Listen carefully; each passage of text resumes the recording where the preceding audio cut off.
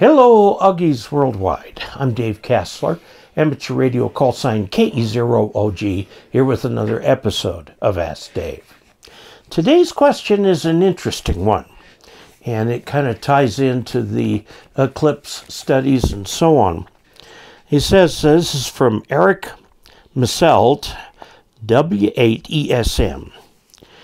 He says, a ham friend and I were chatting this last weekend, and he had mentioned that both his satellite and HF reception went away just after the Tonga volcanic eruption.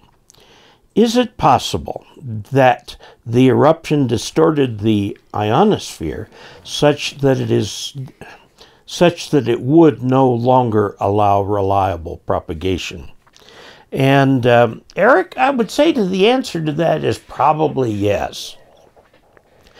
The Tongan volcano explosion was one of the largest in the recorded history of mankind. It was enormous, it was huge.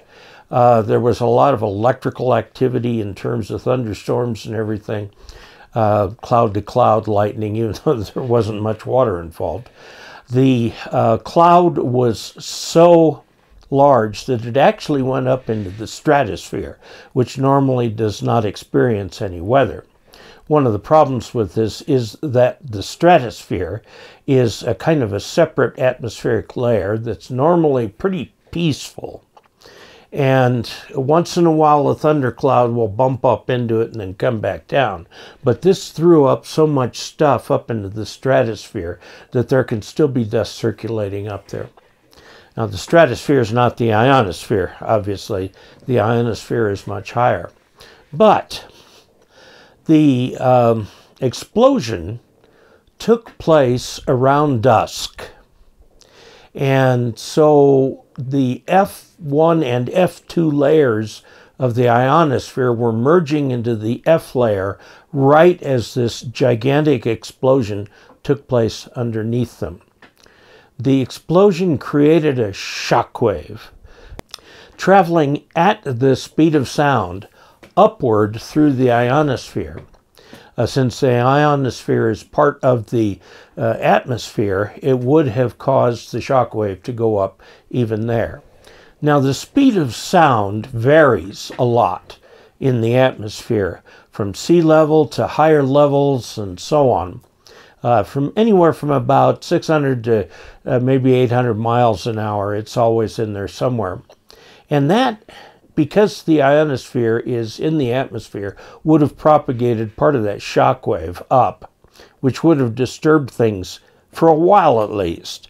I would imagine that things in the ionosphere would have settled down a matter of several hours later, certainly by the next morning. But could a very large volcano cause the ionosphere to have problems? Yes, absolutely. And the Tongan is an example of where the shock wave went up so high so fast that it caused the ordinary recombination of the F1 and F2 layers into the F layer to be affected somewhat. Now, if this caused issues with losing propagation in expected directions, it may have opened propagation in other directions. This is why there's a ham SCI that's called ham SCI, Ham Citizen Science Experiment, Science Citizen Experiment, something like that. Anyway, it's a mechanism where hams, through their propagation studies, can help determine when there are disturbances in the ionosphere. One of the most recent examples of these was the recent eclipse of the sun.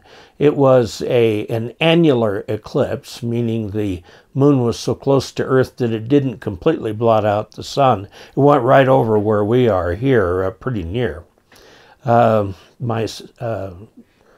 My daughter has some photographs she sent me of what what it looked like on the ground as the eclipse passed overhead. Each one of those little pinholes of light coming through the cloud created a nice little picture of the eclipse.